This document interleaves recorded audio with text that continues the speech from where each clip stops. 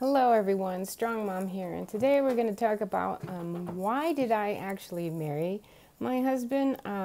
So this is a very uncomfortable video because I have to say some truths that are uncomfortable.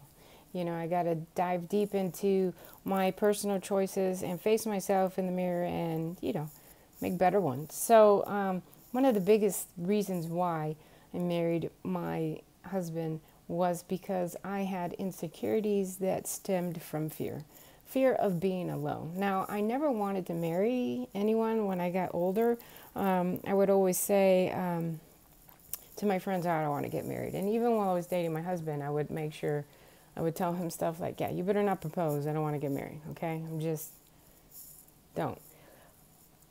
One of the reasons is because I also was told that I couldn't have any kids. I had some surgeries because of some problems, medical problems that I had, and the doctors told me, "Yeah, you won't be able to have any kids." So, FYI. So I didn't think anybody would want me because of that. I felt like if I married someone, they would resent me later because of that. Also, I had fear of not being loved, that stems from the problems that I had at home growing up with my family, with my parents and my siblings. It was it was a very it was a tough time growing up, and without getting too much into that, but those kinds of things can scar a person. So I just wanted to be loved. I wanted to find someone who would love me, and not dependency disorder kind of a thing, but just find that person who would love me. But I was also afraid of getting married.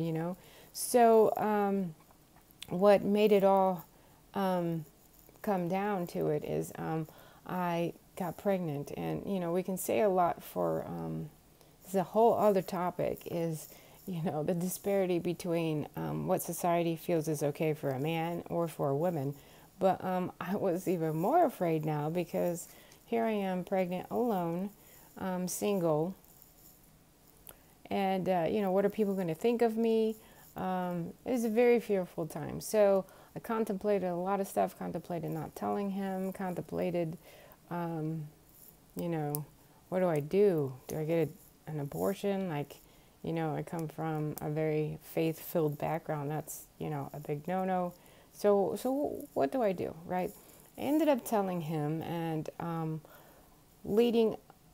ended up telling him, and then a week later, on a Friday, he gave me a call just to ask me how I was doing, and, I said, okay, nothing big, just, hey, okay, I'm going to have a busy weekend. I'm like, okay.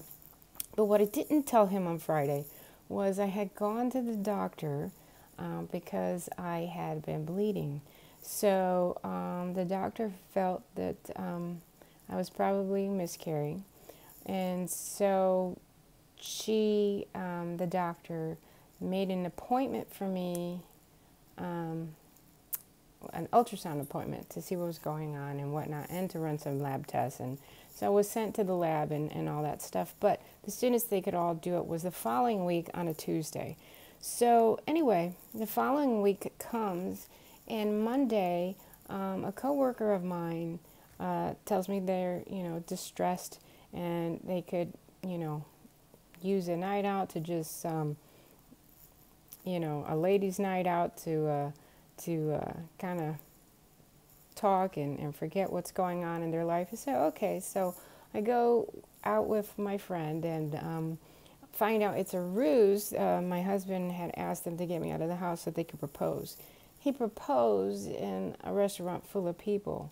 So I said yes, even though I didn't want to. I felt it would be terrible for him to marry me just because I was pregnant, because I didn't want him to resent me later. And the people that I've known, that's what happens, it's just kind of impossible to not go there and blame someone eventually. So when we got home, I told him that, and he said, hey, you're ridiculous, don't worry about it. So the following day, though, I had my appointment, and it turns out that I did miscarry. So tears, lots of tears. I didn't think that it would mean that much to me.